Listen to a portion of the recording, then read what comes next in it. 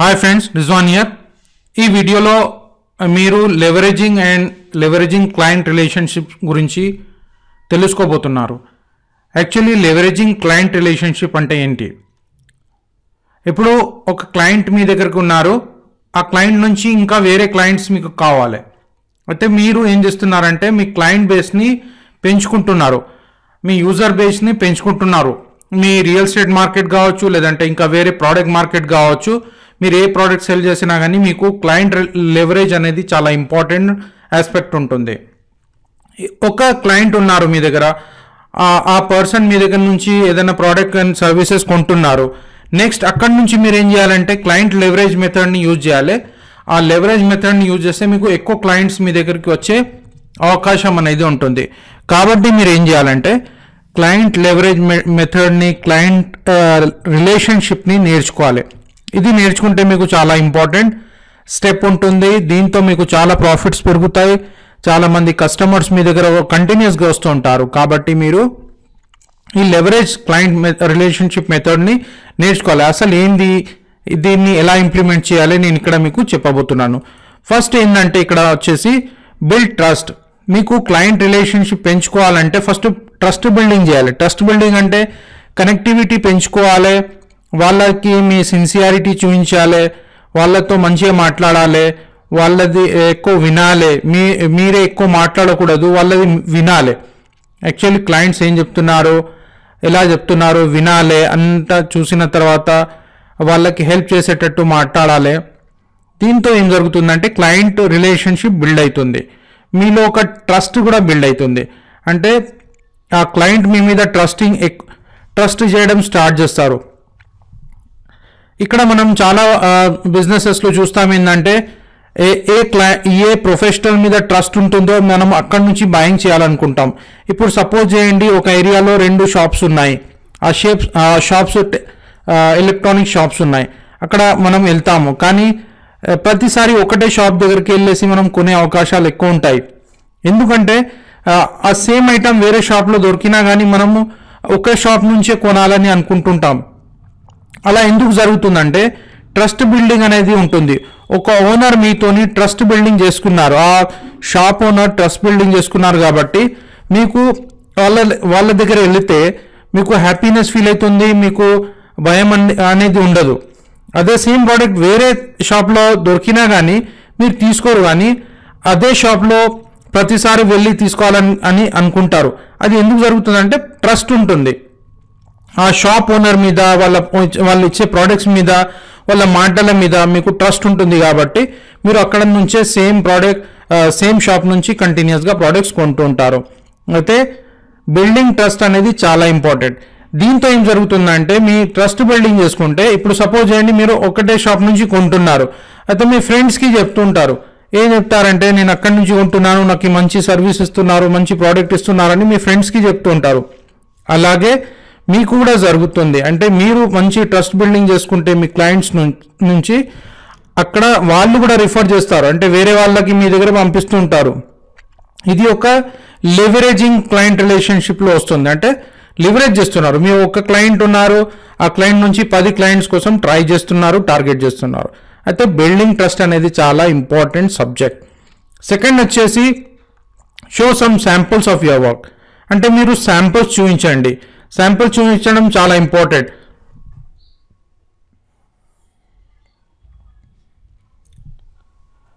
మీ real estate మార్కెట్లో ఉన్న ఏదన్నా మీరు ప్రాపర్టీస్ అమ్మినా కానీ అది చూపించండి. మీరు ఏదైనా ప్రోడక్ట్స్ బిజినెస్లో ఉన్నా కానీ ఏదైనా ప్రోడక్ట్స్ ఎవరికైనా అమ్మినరో వాళ్ళకి బెనిఫిట్ అయింది దాంతో అది చూపించండి. అంటే శాంపుల్స్ ఆఫ్ వర్క్ అనేది చూపించడం చాలా ఇంపార్టెంట్. ఫస్ట్ అమ్మే ముందు మీరు ఫస్ట్ వాళ్ళకి కొన్ని శాంపుల్స్ చూపించినారనుకోండి, దాంతో కూడా ట్రస్ట్ బిల్డింగ్ అనేది జరుగుతుంది. అయితే ఏమవుతుందంటే వాళ్ళు ఏం చెప్తున్నారంటే, క్లయింట్స్ ఏం చెప్తారంటే ఫలానా పర్సన్ దగ్గర వెళ్తే మీరు అక్కడ అతను ఫస్ట్ మీకు కొన్ని శాంపుల్స్ కూడా చూపిస్తారు. ఆ శాంపుల్స్ చూపించిన తర్వాత మీకు నచ్చితే వేరే ప్రోడక్ట్ కావచ్చు, సర్వీస్ కావచ్చు, ప్రాపర్టీస్ కావచ్చు, అవి చూపిస్తారన్నట్టు క్లయింట్స్ మీకు వాళ్ళ ఫ్రెండ్స్కి చెప్తుంటారు. దీంతో కూడా లెవరేజ్ మెథడ్ అవుతుంది. అంటే ఒక క్లయింట్ నుంచి మీరు 10 క్లయింట్స్కి అట్రాక్ట్ చేస్తున్నారు. ఎందుకంటే మీ క్లయింట్సే మీకు హెల్ప్ చేస్తున్నారు. అయితే మీరు కొన్ని శాంపుల్స్ చూపించండి, అది చాలా బెనిఫిట్గా ఉంటుంది.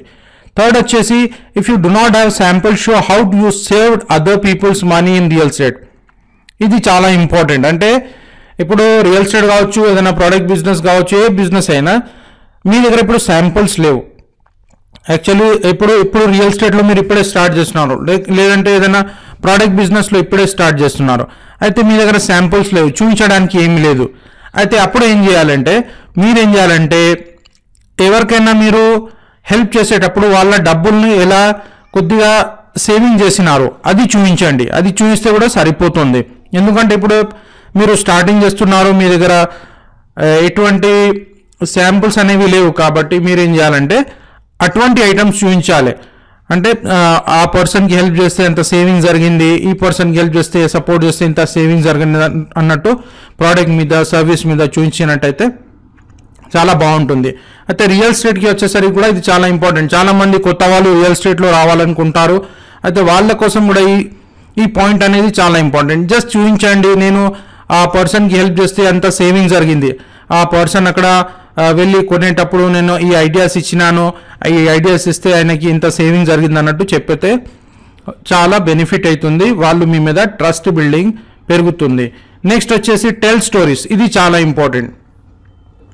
స్టోరీ టెల్లింగ్ అనేది చాలా ఇంపార్టెంట్. స్టోరీ టెల్లింగ్ చేస్తే మీరు 100% సేల్స్ మీకు జరుగుతాయి. స్టోరీ టెల్లింగ్ ఎలా చేయాలంటే జస్ట్ ఎవరైనా ప్లాట్స్ కొన్నారు, లేదంటే ప్రాపర్టీస్ కొన్నారు, ప్రోడక్ట్స్ కొన్నారు, సర్వీసెస్ కొన్నారు, మీ ఏరియాలో కొన్నారు, వాళ్ళ ఏరియాలో కొన్నారు, లేదంటే మీ క్లయింట్స్ ఎక్కడ ఉంటున్నారో వాళ్ళ ఏరియాలో ఆ పర్సన్ కొన్నారు అన్నట్టు స్టోరీ అన్నట్టు చెప్పాలి.